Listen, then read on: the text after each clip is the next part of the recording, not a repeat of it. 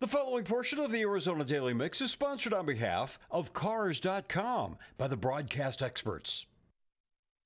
Looking to buy a car this year, but not sure what the best affordable options are out there? Cars.com just released its 2024 affordability report, and earlier this week, I talked with Steph Schrader, Cars.com's news editor, who's sharing some vehicles that have the best bang for the buck, along with expert car buying tips. Good morning, Steph. Thanks so much for being here. Thanks for having me. Okay, so let's jump right into the affordability report. Tell us what it is and what shoppers need to know. So Cars.com's affordability report is all about getting the best bang for your buck. Not necessarily finding the bare bones, absolute cheapest cars in the market, but the ones that are really well-rounded that, won't make you feel like you're cheaping out or buying a piddly box.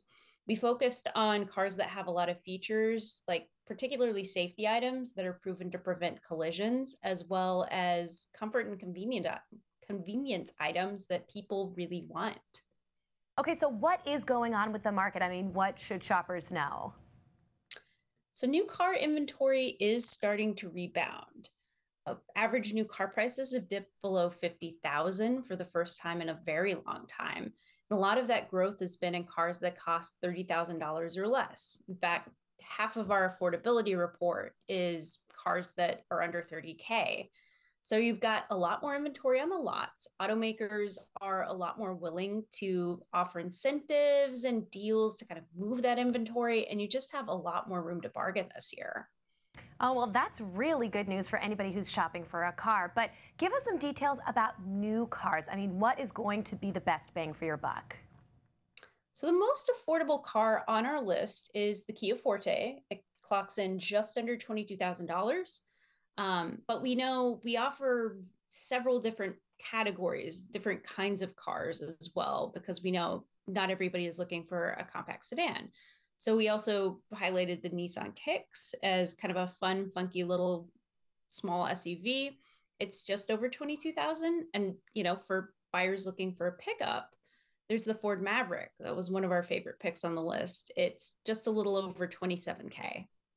I love that you have multiple different kinds of cars on there so that people who are looking, for instance, I just got an SUV, and so that would be really helpful to have those multiple different options. But in terms of just shopping for a car in general, what are some good car buying tips?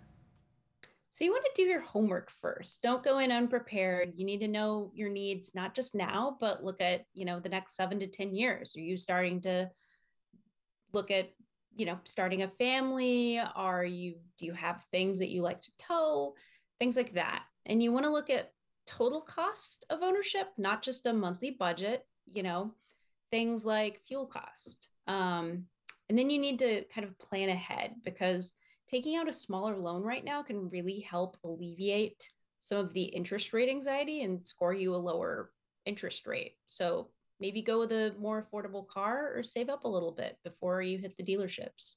Those are some great tips, Steph. I love that. And so we talked a little bit about the new cars. What about used cars, people who are looking more in the used car world? So while the new car inventory is starting to rebound, we haven't quite seen that happen with used inventory yet.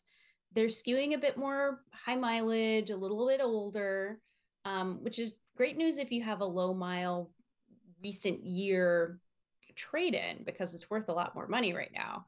But if you're shopping for a used car, you might find that inventory isn't quite what you might be used to. Either way, it's still a great way to find a deal, and, always get it checked out by a mechanic if you can, to kind of rule out any big problems. And, as with a new purchase, go in, know your budget, know your needs, and find a car that you really love. Again, these are some great tips. It's all about going in prepared and having done your own personal research beforehand. So, Steph, tell everybody where they can find more information about the affordability report. We're at cars.com/news, and we've got all kinds of tools that can help you find exactly the right car for your needs. Nice and easy. All right, Steph, thank you so much for being here. Thanks for having us. The preceding portion of the Arizona Daily Mix was sponsored on behalf of Cars.com by the broadcast experts.